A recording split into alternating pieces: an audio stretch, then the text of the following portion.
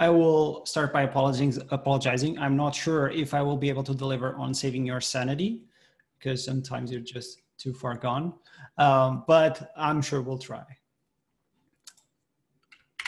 Okay, so a bit about me. As I've been introduced, my name is Marcelo. You can reach out to me in all different places. I'll try to reply. I've been sort of tinkering with Elixir since 2014, but actually started coding seriously in 2015. I'm a CTO and co-founder at Remote. We're a fully Elixir stack company and team. The things that I usually care about is efficiency, productivity, scalability. These are the topics that I'm mostly super fond of. If you want to discuss it with me, just reach out. I'm super happy. And these are my two colleagues and kids, my son and my dog. So on to more traditional approach on today's talk, the typical table of contents. I'm just going to go through this very fast. I'm going to do a bit of intro to let you understand why I came up with this and why does this matter for me and for the community in general. I'm going to present a bit about the 4 patterns and how they impact a code base, how they work, and a bit of an example as well as a case study, so that we can actually see how it works rather than just me blabbing through it. And then we'll have some hardcore results. Why hardcore? I don't know, it just felt like adding it to the title. It looks nice. And then some key takeaways. Hopefully this will be fair and short and you'll like it or not. Just let me know. So on the intro side of things, as usually when you go to the doctor, they ask you, where does it hurt and why are you here? So throughout my 11 years of experience, I've been in more than 7 companies. So to what it feels like 1 million code bases in different programming languages, Java, Go, C++, Python, Ruby, and eventually Elixir. I felt that scaling these companies were, of course, different in all cases, but very similar in the type of pains that happen with it. These are very common. I'm sure most of you felt it or went through it. Code-based structure as you scale and add more stuff to it. The logical style guides and contrast between the actual code in it, and the continuous need to refactor it, be it for positive reasons or more negative reasons that take you to technical debt. This is exactly what led me to think, how can I solve this from an efficient point of view? Because doing the same thing across different languages and frameworks, it gets a bit boring and repetitive. So there must be a way to fix this. And I think I found it, something that helps me tackle this without, of course, going into bigger architectures, especially for upcoming teams and startups or companies altogether, without having the overhead of having to think from the beginning about a domain-driven development or an hexagonal structure, which, to be honest, in most cases will be great, but the effort that takes to put into it doesn't fit the team speed or requirements of the business. So to back up my claims, I did a bit of an intro with a few questions. It had over 117 people answering it, to whom I'm very thankful. And there were a few questions that I'd like to highlight and to picture this. So to the question of, do you believe your code base should be improved or could be improved? Almost 80% said yes. Of course, I think we all always want to do it. I have yet to meet an engineer that doesn't want to over-engineer at some point in his life, and that's fine. To the question of how often do you refactor due to tightly coupled logic and or poor code, like quite high. I'm sure you can see, but over 40% actually do have to refactor stuff frequently. So this is a significant amount of people in the whole pool of developers. And then can you reuse code as you'd like and as often as you'd like to? It's very big. As you can see, it's almost half and half. And would a better code structure make you faster? I think this is what everyone wants. And surely this is what every business wants at the end of the day. It's also a very staggering portion of people that answer yes. More in the size were more in the maybe, but this all takes me to an everlasting question. Have you heard about cyclomatic complexity, which is the danger behind all this? 39.3% said no. The rest, 60%, either lied or Googled very fast what it means. But let's take it as it is. Now, on a very short notice, I don't presume to give you a lesson on these topics, but cyclomatic complexity is what defines how complex a code structure is or program is based on ramifications and the intensity of it. And this is usually tied to how easy it can scale and the problems that it brings you or not.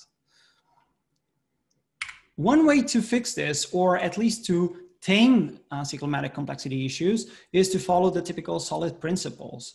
The single responsibility principle, which states that a class or module basically has to have a focus on a single responsibility, so it only does one thing. The open-close principle, which translates into your code should be easily extendable when you need it to, rather than having to modify the way that it works, because it requires more refactoring and it's prone to bigger issues. The Liskov substitution principle, which is very tied to how you're able to replace parts of your system downstream or upstream without affecting the different parts of it. And I'm oversimplifying for sake of time, but it is roughly this. Interface segregation principle basically states that more interfaces is better than general purpose interface. So a lot of tiny things better than a big thing. It's like fighting 100-sized ducks or a horse-sized duck. And dependency inversion principle is mostly connected to picking abstractions over concretions. So either downstream or upstream of your code, you rather push abstractions and use abstractions without changing the overall structure than actually doing like ifs and else to pick where the code goes in itself. So to help me tackle this, from inspiration in different areas and code bases, a lot of blog posts, a lot of people, I usually pick these 4 patterns to help me out build my code base. Handlers, finders, services, and values. We're gonna go a bit into this. This is the main highlight of my presentation.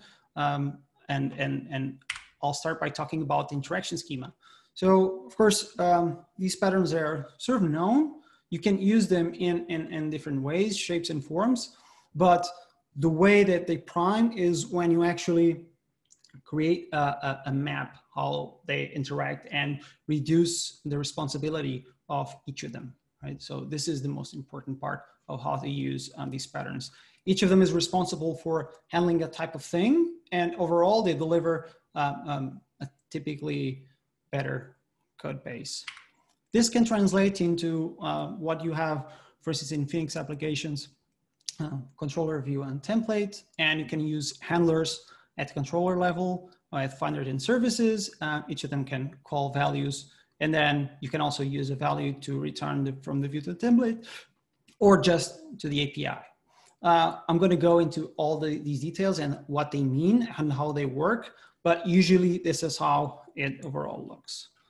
In our case study, what I did was a very simple Phoenix API. It takes in a name as a query parameter. Then there's a handler that will take over it. We'll create, we have a service and a finder. Service will create a user. The finder will just query an external API. It's Marvel's API. We're going to search for superheroes. And then we return a JSON response to the view and to the end user. Very simple use case. This is how it looks. Very simple get. And this is the reply. So about the handlers. Handlers are orchestrators from the top level. They don't actually create data structures or change data structures directly. They orchestrate other services, finders, and get values to return the data to the upstream code. As I said, they never really change the data itself. What they do is they use services, finders, and values to sort of command them and build the things that we want to do. This is a simple example. This is an action and a controller, an example that I explained a bit briefly. So we have a handler that calls a function to handle, as it were, the query that comes from the API, and then just returns the result. So what we get here is very simple and very thin layer on the controller level, super easy to read and to maintain. What is good to tackle here is that, and retain here, is that handlers are usually domain driven. It's business logic code that typically only know about the business space where they live. This means that they translate the same to the lower levels. And as you can see here, you can add more use cases, expand it, and add as many public functions as you'd like, each within the same type of domain, never other domains. Onto services. So as I said, services are the action arm of our solution. They will be the agents that implement changes throughout our infrastructure and app. They're now not at the business level, more on the applicational level, can be highly reused. They can invoke finders and values or other services, but they cannot invoke the upstream, so new structures. And this means that we will expose only one function, public function, just call, sort of our agreement and contract. And we will use this to be the sort of the writing arm of our solution. In a way, this is typically the most used option pattern. It's very common to nest them and reuse them across the app, but it's very good because you can just replace them any point in time.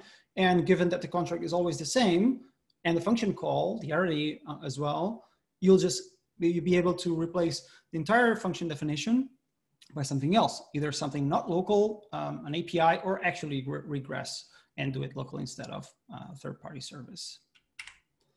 This is how we call service dot call and then the arguments. Again, super simple, and it's focused on the abstraction and rather than the complexity of invoking something. This is how it looks like. We're going to create a user. So first what we do is use a context to create a user. We also invoke another service to log something very simple, also highly connected to the service. We can never use a service to do other things like create a bank account, create an address. This is just focused on the user itself. Finders. Very similar to services, but now we're focused on reading, on just the lookup part of things. All very common limitations and abilities. And finders will only call values. They will not call more finders due to keeping complexity limited, so that we're able to quickly refactor them without going into much detail. The problem with services is that they can rewrite a lot of our app and database and other items and actions that we need. But the finders, this is exactly what we need to focus on when we need to read. So it's best, I found it best through experience that we keep a finder always very simple and don't use it to do crazy stuff in the process. Again, this is the contract .find. You only expose one single function, nothing else, to keep it as simple as possible. Then within the finder, this one is a bit more bigger because we're actually going to the Marvel API and getting some data from there and retrieve whatever we want to retrieve. And our last pattern, values. So values is something, it's a pattern that is actually the most complex one. It is used by all the other patterns to relay data from one side to the other. So it's heavy on composition. It's the most heavy used design pattern here. And it focuses on either being a list or a map and nested stuff within it. What we will do is use it to pass data from one item or one pattern to the other, or just to output it from the app itself. The idea here, again, we only expose a build function as a public function, and it's highly reusable as well through any part of our app, not just at one layer or another. Very quick representation of this is a view function, and we're calling registration to build another value. Now, the composition part of values and the best part of values comes here. Usually when in our apps, we need to like build a complex data structure. It involves merging and then picking objects, doing nums and cycle through and blah, blah, blah. And then it ends up in very sort of spaghetti code-like, which is kind of ugly. And to be honest, to refactor and maintain, it's just a pain in the butt. So the purpose of using values and composition, as you can see, the alias for code-beam-sto, this value is a module that is responsible for composing and easy composing this message. So what we do is abstract a lot of functions, not a lot, just a few, that will help us build whatever we want to build. So that the interface is always very abstract, independently if it's a list, a map, or whatever, or struct, whatever you want to return it. This is an example of the composer. I know you can't see it very well because it's quite extensive. What it does, it basically defines an init, add, accept, and only. These are the four only functions that we use so that we can build and map whatever data structure we want as easy as we want. Values only focus on this, and we'll always use it sort of as a helper to pass data back and forth. And it can even, as we have it here, use it to clean up data, like from change sets and stuff like that, when we just want to output something for the user and they don't really need to know more than that. How about the folder structure? So there are two ways to go about it. You can easily see that on the left, that's just it. On the right, this is half of it, right? So if you think about all the things that you implicitly as a developer think about when you look at the code, that's quite a difference. So the cognitive load is a bit different. Not to say that this has impact directly on how the compiler runs and processes things and how it works in runtime, but as a human, these are the paths that you go through, even though you don't realize it. But I did do a bit of performance analysis. The truth is, at the end of the day, I ran 10 series of 1,000 repetitions each to compare the same solution with the four patterns or just the extended version of it with like spaghetti code. And it's head to head. Very hard to depict any change into it. Now, the code base is not very big. That's granted. So in very big code bases, you may see a few differences. It's hard to tell where. We have yet at remote to see an impact on this. It's not the first time I use this pattern, but I would assume that for really performance intensive applications that use very big payloads, this may have some impact. And the reason why, so this is the comparison on only the values. So if you recall, the values are the pattern that copy a lot of data structures back and forth and actually change them. Of course, there's no mutation here, but what happens is that as you pass the data along, you will make a lot of copies and you will use double dispatch often rather than just the execution. So the performance of values is quite heavily affected, though we're talking about less than 0.5 microseconds to 1.5 microseconds. So in the general view of things, it's, as the previous slide showed, is not very impactful, and we're not even taking consideration network time. So this is just local execution time. Though, as I said, for highly performant code bases or very big data structures, this may have a bit of impact. Composition, the human part of things. So whenever there's a new code requirement or change, it is faster to get your results because the way that the structure is built, it's mostly through composition, and you can just easily plug and play stuff or even add a few elements here and there through values if you need it. So you don't need to make a lot of changes to the structure itself. There's at the beginning, I have to admit a bit of overhead because you have to create the structures and how the code works. Though it's not very impactful, I'd say that it's less than 5% impact, 10% impact is if that. But the outcome is amazing because of the speed at which you can scale something up or down code base wise. And then at the end, more files, but smaller files. I mean, some people do prefer bigger files.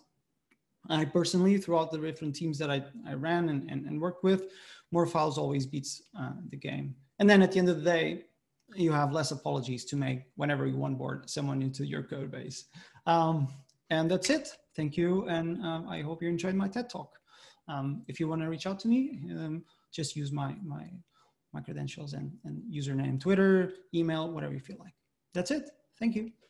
Thank you, Marcelo. We have 2 questions at the moment in the platform. Cool. One says, how does that map to processes? It's orthogonal.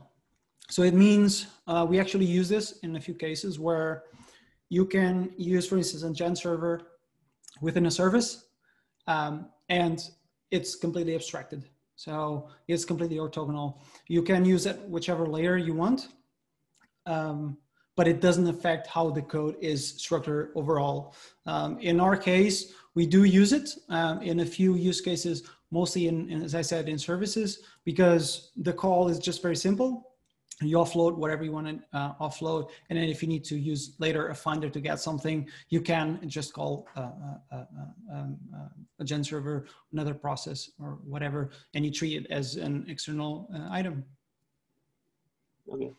The following question is, what was the reasons you found to not use Phoenix conventions, controllers, models, and views? I do use it.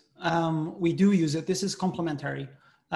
So we tend to use, as I shown in examples, within the controllers, we call handlers. The reason why we don't use everything in it or just do all the full code there is because when you grow, I mean, for small-ish apps, it works. It's fine, more than fine. Actually, performance-wise, it will take you a long while. But in terms of code base and code structure, it will take you a while until I mean, it will be a while until you actually, the code that you're doing there is acceptable by anyone in the team. So what I want to mean by this is that as the business logic gets more complex with all businesses, it's just not acceptable to have everything in the controller. The cyclomatic complexity there is just nuts. I know that in a few cases, it will still scale with the business, very simple controllers, and that's fine. We're not super strict on it per se, but overall, we do like to use handlers within controllers to make sure that we're able to separate things and then save on code reusability and in our own sanity. And a question from me that when you decide or you started to think about those 4 patterns, did you think about other, or are you influenced by other things like domain-driven development, for example? Can you repeat the question again, please? When you decide to use those names, like handlers, services, finders, values, you was thinking about DDD, the domain-driven development? There's a lot of influence from subjects like domain-driven, hexagonal approach, and the sorts. Now, all these patterns, they're quite old as well. My main point was, how can I solve a very common and typical problem without introducing a lot of overhead on a management side of things? Like on the developer side of things, who has to maintain things and still deliver code at the end of the day and value to customers. How can I strike a balance between those? Because what I found is that often we're with more mature structures or more rigid structures like pure domain driven and such, is that you will soon have a considerable overhead. Not to say that this doesn't have any overhead, but it's a lot smaller. So it's just a balance, compromise of sorts. Another question, do you have any reflections of the learning curve of these patterns for experienced versus novice programmers? Yeah, so we tend to have all the things documented and remote, and I wrote a few blog posts in different languages with the same 4 patterns, actually. It is typically, from my experience as a developer and also as a team lead, team engineer, manager, and whatnot, something very quick to grasp. Because the layers are so well divided and the rules are so simple, once you get going and start tinkering with them, that you get a lot of, in a couple days, maybe you get someone off the ground. The one that is a bit, sometimes that takes a bit longer to fully grasp are the values because of the composition pattern. Some people still try to like, oh, I'm just going to use a merge and an enum to filter through when they don't need to. So it's very simple. And because of the simplicity of it, sometimes we tend to overcomplicate things. But I'd say tops a week is the learning curve to understand this and get going with full proficiency. Great. Another question, how do you start refactoring an app that doesn't have these patterns? Yeah, so I faced this in the past. Blood, sweat, and tears, mostly. To be honest, it's not about stopping the train and fix the wagon, right? The purpose is when you're touching a part of the app, and you change that. So if you don't need to fully change something, oh, this can only be called by a handler, or this can only be called by a service. No, if you find a piece of code that is clearly a service, you wrap it on a service. And then you find something that should be a finder, you wrap it on a finder. And soon enough, the upstream code will be very easily turned into a handler. And same for the values. So every time you touch a part of the code base, you change that. And as simple as possible, you never try to go upstream or downstream. You just try to focus that and isolate that. So a bit piece by piece as much as possible. What I found that something that doesn't work is if you try to like isolate a vertical of the app and then change it all top to bottom, that's too heavy. Because it will always propagate to like ramifications on the horizontal scale. And then you end up having to really do all the things or get really frustrated. So it's best to just start here and there, and you will very, very quickly achieve what you want to achieve. Okay. About the test, do you think that it's better to test every part, every handler, service, finder values in separate way? Or it's better to integrate a couple of them, reduce the number of tests? You can do both, honestly. Our typical approach is the Pareto rule. So do the 80% of the work that will take you 80% of the journey. Sometimes, depends on the complexity, you can do bundle things up. The thing is you have to measure the risk. Sometimes when you bundle stuff, you run the risk of missing a few use cases or edge cases. The best part of using a structure like this is that at the end of the day, you can literally just write a very, very simple code, because as you've seen, every function call is like 1-2 lines. That's it. And then you can even consider like more end-to-end or integrated tests if you want to go fancy. Okay. And do you, in the open source software, there is sometimes examples to show some specific way to programming. Do you know if there exists some specific open source that is in GitHub or another repository that is using those patterns? No, and to be honest, in most of the things that I find, it doesn't really apply. And I'm going to explain why. So usually this assumes that your code base is big enough for that the overhead of building this to have a positive impact, right? If you start a typical open source, like an adapter to a database or an adapter to an API, very, very often is just a layer. It's just like a very thin abstraction layer, maybe with a couple of configurations there, it can pass along. but that's it. So you'll actually end up trying to cram like 4 patterns into 1 or 2 layers. So what I found is that the overhead of doing, I have actually tried to start it, but what I found is that the code was so simple, when it was mostly abstraction and stuff like that, it really doesn't work, it's not worth it. So I guess, and from my experience of the open source I've done or been involved with or used, the layers are often very thin.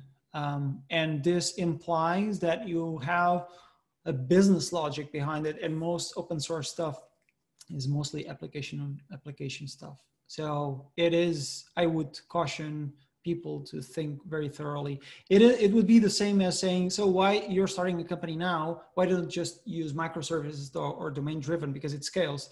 Yes, it does, but is the overhead enough to justify that effort? Maybe not. So I've not seen this, and honestly, I don't recommend that you start an open source project with this. This is for more business intensive stuff.